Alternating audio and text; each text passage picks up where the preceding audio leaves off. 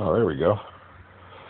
Okay, purchased a new smartphone, testing out the video feature. Basically, this is a project I've been working on. Have the weight installed on the lower pendulum. Upper arm is where the pulse motor will be mounted. Let's see, if you start a rocking motion, eventually,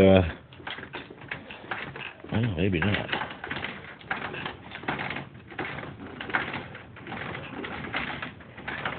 Gears are a little tight. I got the flywheel installed, PMA. There's a couple of different configurations I can try to input the power to the drive shaft using the pulse motor. This is just the first attempt.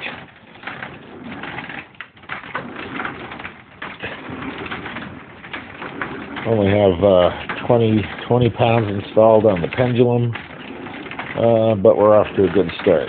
Thanks for watching.